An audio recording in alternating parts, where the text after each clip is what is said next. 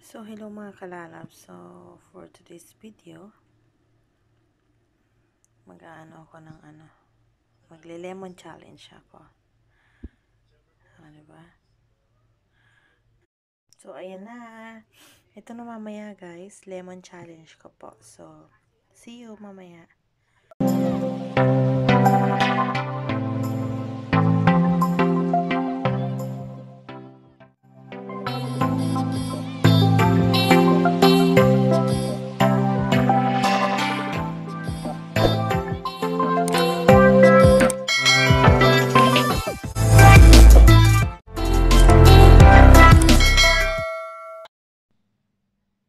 So, hello guys. Good afternoon, good evening, and good morning sa lahat po ng mga followers ko. So, this is Mojito LJ, and for today's video, I just want to make a lemon challenge. Ito po yung lemon.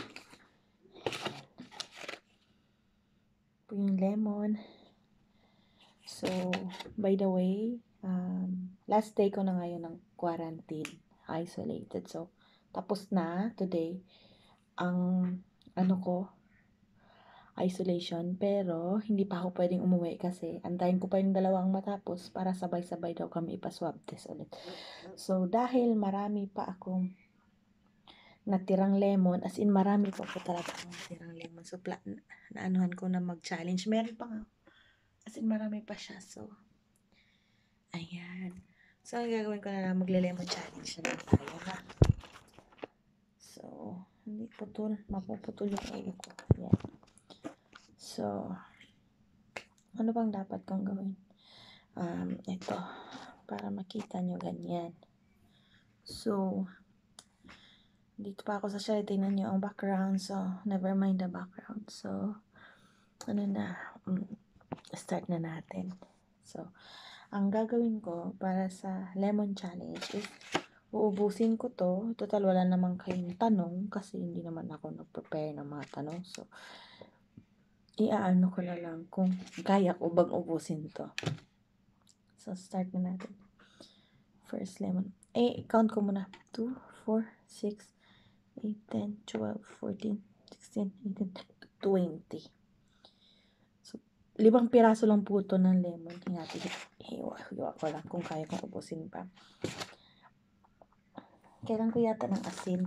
No. Baka pwedeng asin. So, start na po tayo.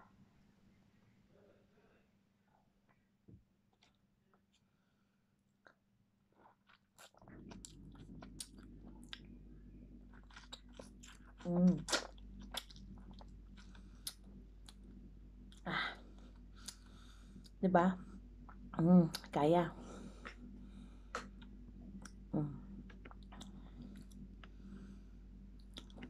Actually, gustong-gusto ko po yung lemon. Alam nyo ba?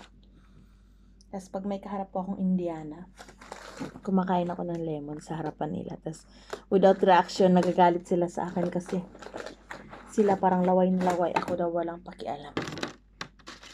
So, ilalagay natin dito yung nakain natin. Isasalang po natin sa asin para parang wala lang.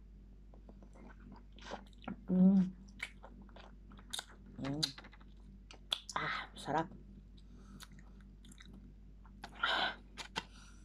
Tatlo na po to.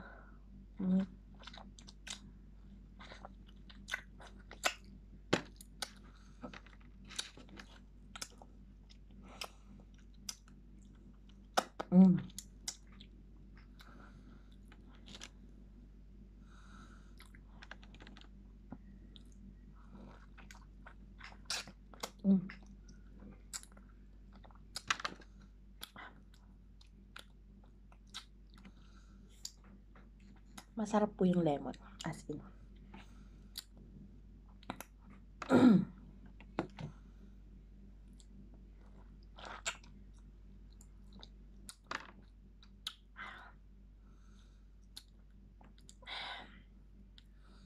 Pang-5 na po.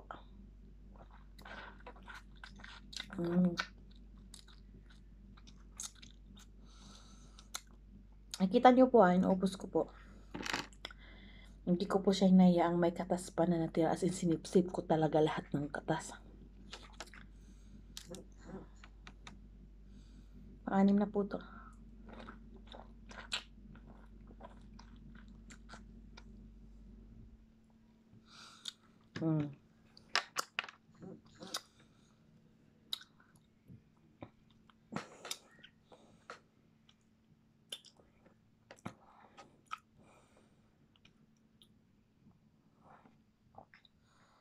Diba? Sarap. Parang kumakain ng mangga.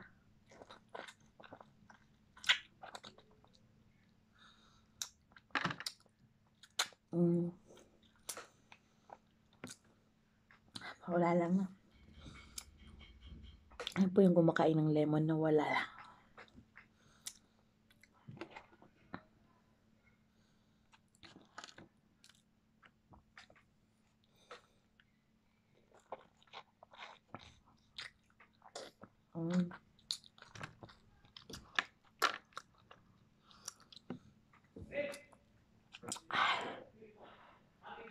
Wala po talagang reaction, di ba? I'm still beautiful. So, nakakalahati na po tayo.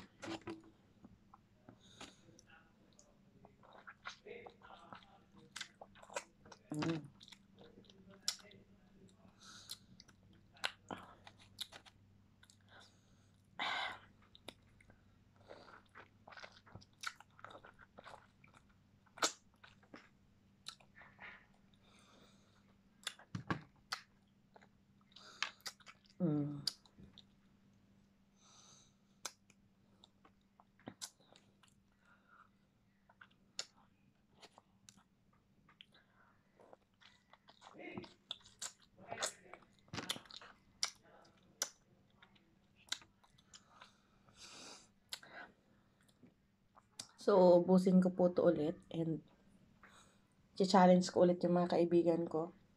Pag naubos ko po to, challenge ko po sila mamaya. Eating lemon without a reaction, di ba? Walang, wala. So, nakita nyo, in your own eyes, wala akong reaction. Because I really love lemon, you know.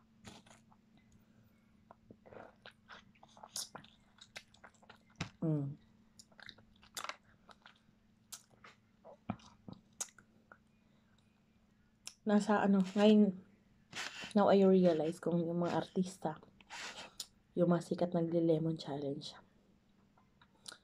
Alam ko na pala. No? Then, no?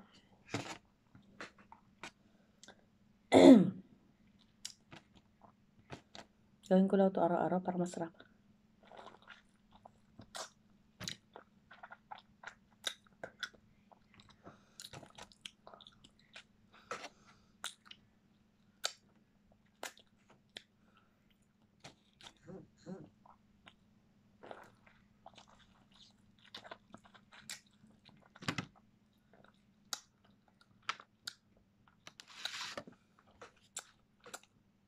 Mas naalalan pa ako sa kinain kong asin kaysa sa sinipsip kong lemon.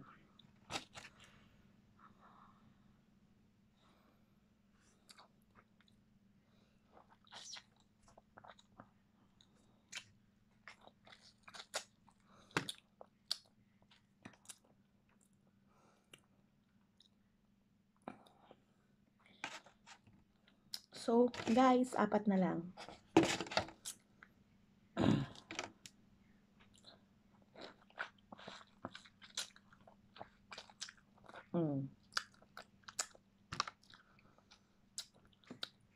Hindi kasi ako pwede yung hubad na pag naasiman ka, huhubad ka. Hindi kasi kapalo kasi yung amo ko sa akin. Nakakahiya naman makita nila ako nakahubad. So, ito na lang. Lemon challenge without a reaction, face reaction. So,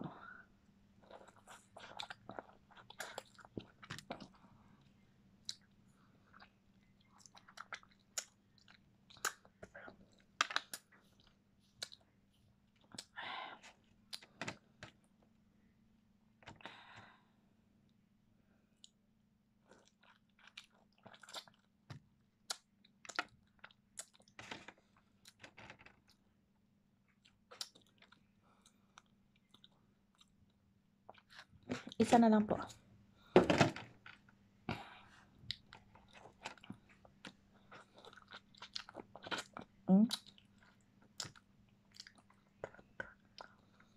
At inubos ko po yung katas.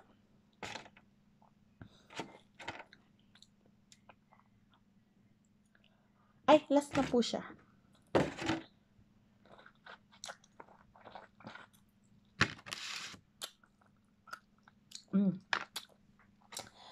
Sisiw. Sisiw po. So, ito na po siya, ang lemon challenge ko. Ubus na po. At ito po yung basura. So, fruit po yan na inubos ko po. So, sa lahat po ng mga kaibigan ko, sino pong gustong mag-accept ng challenge ko, I'll challenge nyo po. I-try nyo po yung lemon challenge without a face reaction. So, naubos ko po siya, and once again, thank you for watching, and kung gusto niyo pong ma-update o ma-notify kayo sa mga susunod na videos ko, don't forget to like, share, and subscribe, and please press the notification bell button para updated kayo sa aking susunod na videos. Lemon challenge done.